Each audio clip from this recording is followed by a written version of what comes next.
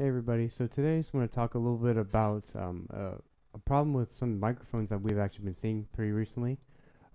This is a fix that's really not too hard, but it can also be giving people some problems, especially if you have like Zoom or you're trying to access some websites or something like that. That's just the microphone just doesn't seem to be working. This particular client actually has a brand new machine that has problems accessing it from the mic, so it doesn't really seem to be a hardware issue. Sometimes it can be, but we want to make sure that we kind of show you guys what this type of fix is.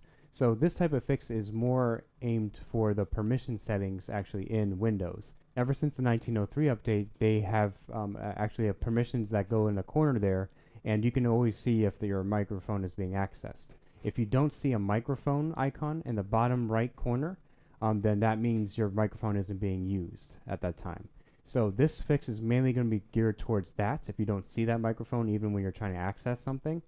So just look forward to that. So let me show you exactly what we're talking about here for the permission setting in particular. Okay, so at least here we can see that the microphone is actually being recognized in a device manager, which is fine.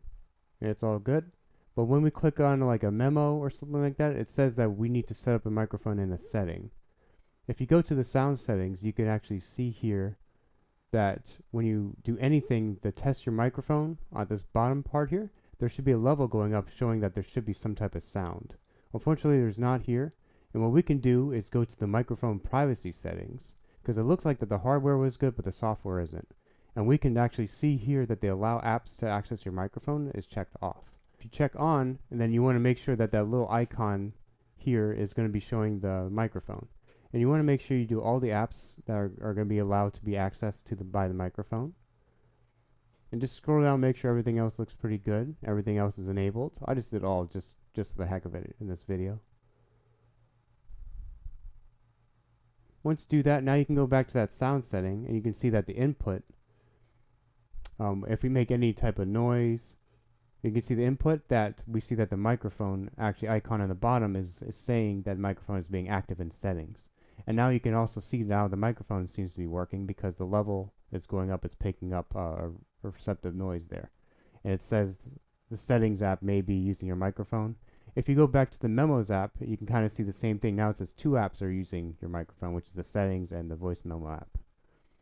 Okay, so that was just showing you how the permission setting works and how you can enable it there, so at least it can be accessing the microphone through like any type of program that's running on your computer in particular. I'm going to show you real quick as well if you're using certain websites or you're just having if you're using certain websites, especially like OpenMeeting or GoToMeeting, sometimes they have it built in the actual browser itself. You can actually use this type of fix as well.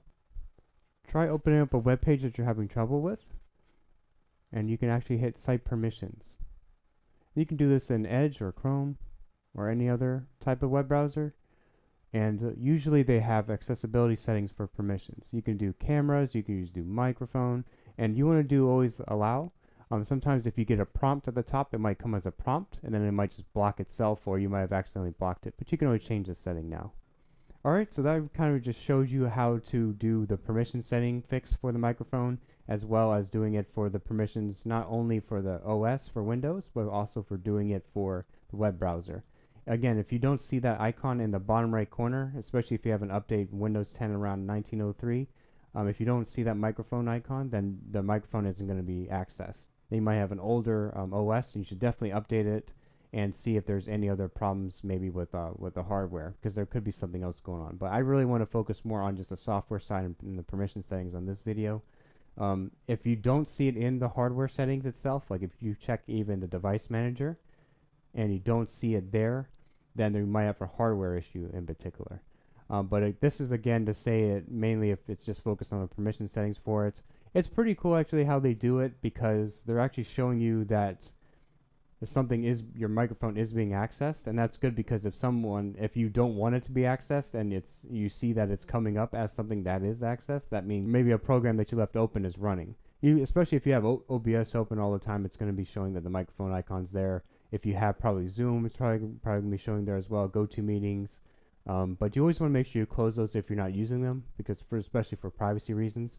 So again, this is a good privacy thing that at least Windows has done, and it's actually a good little troubleshooting thing that Windows has done as well. Because if you don't see that, then you're kind of like, why isn't it working or anything, you know, type of thing. Well, it's an extra layer of security that's been added, and it does a much better thing long run.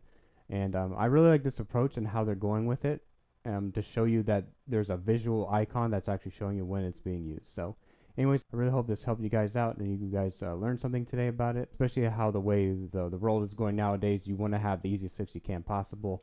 If you see something outside of this, you can at least try to troubleshoot this yourself, because it's a very simple, straightforward setting that you can do for a fix. Anyways, guys, I hope you enjoyed this video.